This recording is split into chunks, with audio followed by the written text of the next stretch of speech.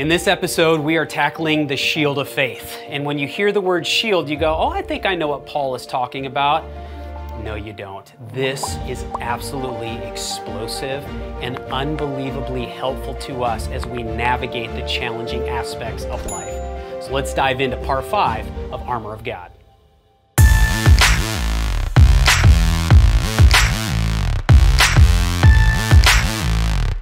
Friends, all throughout this mini-series, we've been talking about how to stand firm. This is a phrase that Paul uses multiple times in Ephesians 6. And he's saying when you are experiencing troubles, when you're experiencing hardships, when you're getting attacked, stand firm.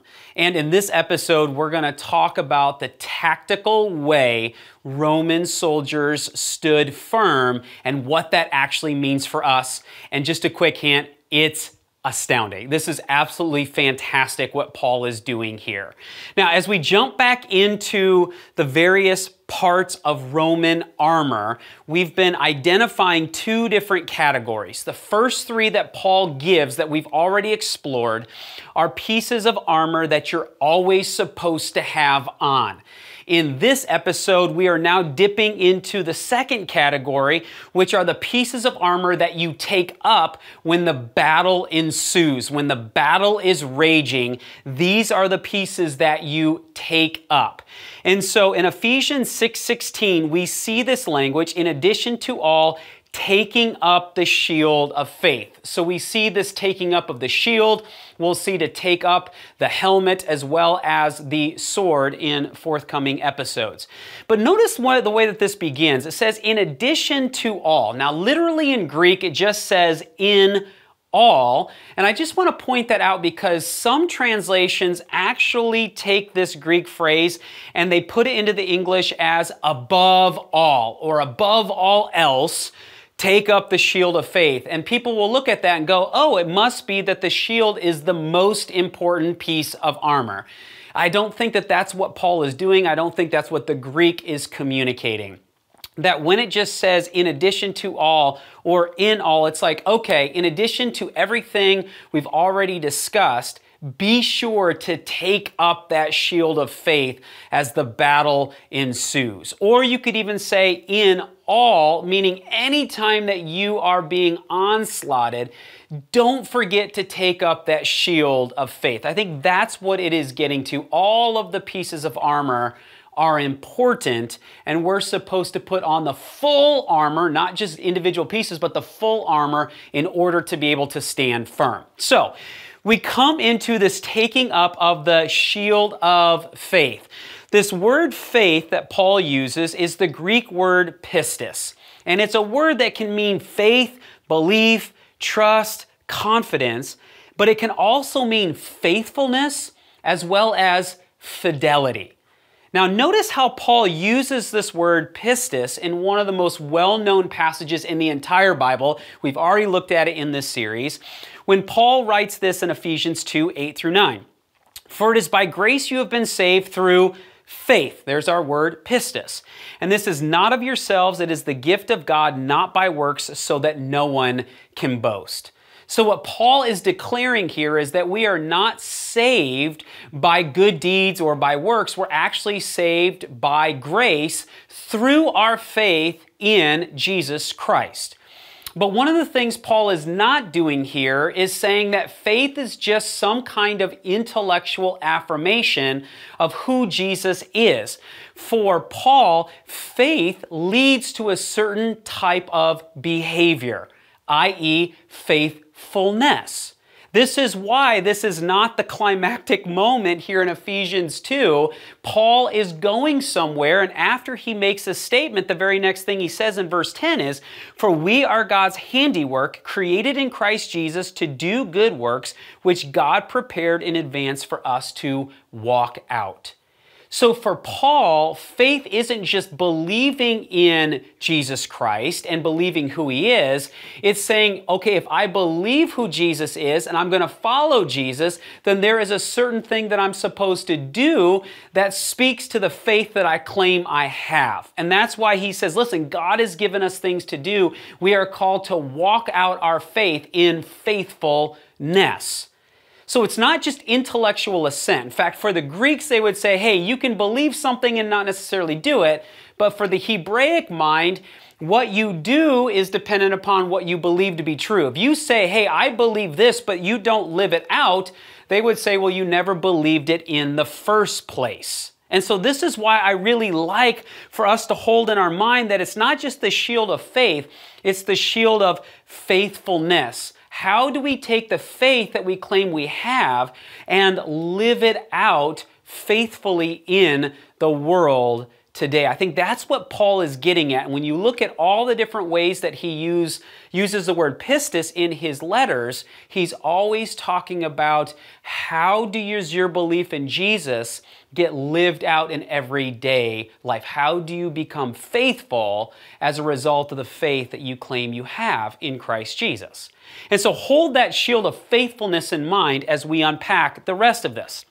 Now, Paul links faith with the word shield. And in Greek, it's the word thurion, and it just means shield. It's just a generic Greek word for that. So as we've been exploring in this series, sitting behind all of this is a Roman legionnaire. And so we've been looking at what are all of the pieces of armor that a Roman legionnaire would have. And when it comes to the shield, in Latin, it's called the scutum. And this is what a scutum looks like in a modern day reenactment. And it's actually really interesting because there's only been one scutum found in archaeological excavation. And it's actually this one right here. It's from the mid-3rd century AD, so somewhere in the 200s AD. And it was found at Duro Europus, and this is in 1932 it was found. And this is on the eastern side of Syria today. This was an old Roman fort. And so you can see here, this is what has been found. Now, when I show you this image, this and this look very different. And the question becomes, well, why are they depicted like this if this is the only one that has actually been found? Well, it's the only one that's been found in archaeological excavation, but we have ancient Roman writers talking about the scutum, and we also have depictions in reliefs on architecture. So this is the Roman Emperor Trajan. He ruled from 98 to 117 AD, and here in the Forum of Trajan in Rome, we have this enormous column right here called the Trajan Column. It's 125 feet high, and as you get closer to it, you see these reliefs. It's actually, the relief itself is over 200 meters long, and it spirals 23 times around the column. It's absolutely astounding. And as we kind of zoom into this upper left-hand side of the image, you can see here are scuta. That's the plural of scutum. And these are all of the shields, and the orientation and the depiction of these more closely fits this look. This is why this is there, and there are some other examples as well, but this is probably the best one. And so it gives you a little bit of an idea of the actual shield. Now, obviously, you have been seeing throughout this series that we have had a shield in the shot. And this is a decorative shield. It's actually just made out of metal. It's relatively lightweight. It's not quite as tall as what an original scutum would have been, but at least gives us a good idea of what the shield is like. So an actual Roman scutum is about 4 feet tall. It's about 2.5 feet wide, and it is curved in nature. It's what made this shield very unique. There were lots of different types of shields in the ancient world. There were actually several different types of shields that Roman soldiers would use, but when it came to the Roman legionnaires, it was this shield that the soldiers preferred. It was made out of wood, and it was made with many different pieces of wood, like plywood. So it was pieces of wood glued together in order to get this circular look. In addition to that, it would actually be outlined in metal because when you stick it on the ground, it's hitting rocks and you want it to hold its integrity. And so it was outlined in metal, and then you have a metal boss here in the middle called the umbo. And in the shot that I showed you earlier of what had been found in archaeological excavation, the umbo wasn't actually found, but you can see the horizontal handle. And now in this depiction of this, again, this is just a decorative shield, is that you can see that it's horizontal, and that's actually accurate. Now, in the originals, you would have like a piece of wood, a handle, and then this protects your hand, and it's also really great for hitting the enemy. But the reason why it would be horizontal here is because the shields are anywhere from 16 to 20 pounds. They're incredibly heavy. And so when it came to a Roman soldier using the shield, this is not a shield that you easily just swing around. It's a shield that is meant for defensive purposes, and typically what would happen is that the Roman soldiers would get in a position where they would want to put the shields down onto the ground and into the dirt in order to provide leverage as the opposing enemy comes at you. Now, one of the things that also made this really great is because it was rounded like this, it deferred energy of anything that was thrown at you. So if you've just got a flat shield and you get a boulder, or not necessarily a boulder, but like a catapulted rock or even an arrow, it hits you, you get the full brunt of that. But if it's curved and it hits on the side, it defers some of that energy so you don't take as much of a hit. What's more, Roman soldiers would do is that even though it was made out of wood and metal, it would also be overlaid in leather. And if you knew that your enemy was going to be firing fire darts or fire arrows at you, and the way that those arrows would work is that you would have a piece of fiber on the end of the arrow dipped in tar, it'd be lit on fire, and opposing enemies would shoot arrows at you, is that Roman soldiers before a battle would actually soak the shield in water in order to prevent any arrows from hitting the shield from actually burning up the wood. In fact, Paul says in here, in addition to all, taking up the shield of faith with which you will be able to extinguish all the flaming arrows of the evil one. This is what Paul seems to be referring to, is what Roman soldiers would do as an extra measure to protect themselves with the shield. And by the way, the Parthians, the arch nemesis of the Romans, they were notorious for fighting with arrows that they would send inflamed to the Roman soldiers. So you've got this Roman shield as the protective measure for the enemy onslaught. Now the question becomes for us, why is Paul using the word pistis, the word faithfulness, in connection to the shield? Well, the shield wasn't just used for individual purposes for Roman soldiers. The shield was used as a way to be combined with other shields in order to be an incredible defensive force against an opposing enemy. And so one of the things that the Roman soldiers would do is they would engage in a formation called testudo here. And testudo means tortoise in Latin, a turtle. It's how you would protect yourselves.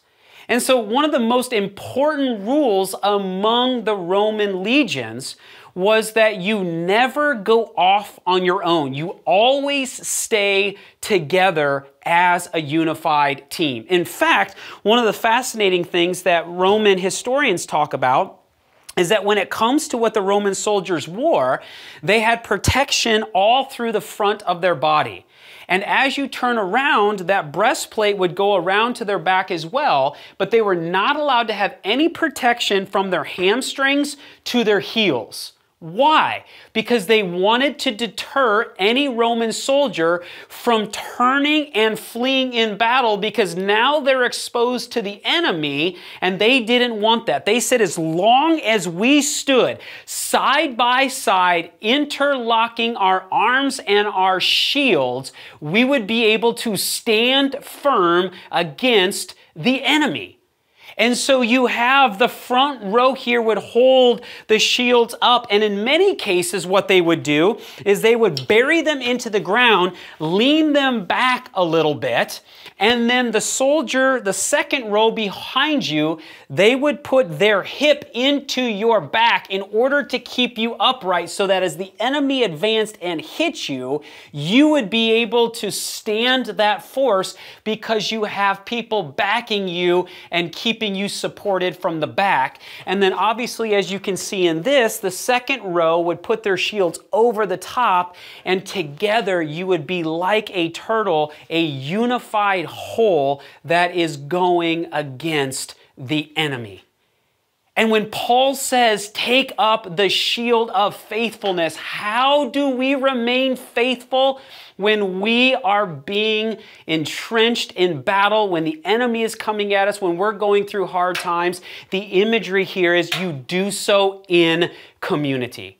That you are never to be isolated or on your own.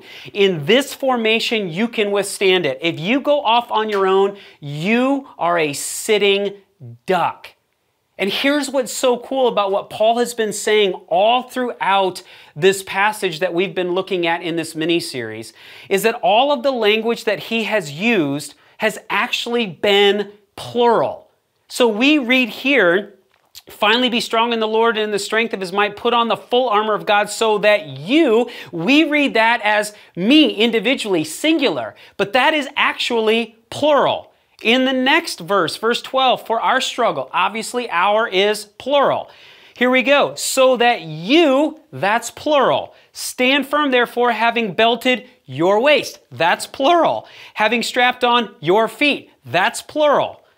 Having, in addition to all, take up the shield of faith, which you will be able. This is also plural. See, any time that we get off on our own, we are incredibly vulnerable to attack. And friends, this is exactly what the evil one wants to do to us. To get us alone and to get us isolated. Because when we are away from community, we are most vulnerable. And for many of us, if you were to look at either this image or this image, and you were to say, oh man, like that feels more like me than that, then we're in trouble. And so often what the enemy does is that when we're going through difficulties, when we're going through struggles, is that the enemy wants to make you to believe, yeah, you're the only one who is going through this. Nobody can understand what you are going through. Or to make you feel so ashamed about what you are going through that you don't let anyone else in on what you are actually battling. And you find yourself alone, isolated, nobody knows, and you're vulnerable. And what Paul is saying is that when we are under attack, we cannot be a lone ranger left unprotected in the middle of nowhere.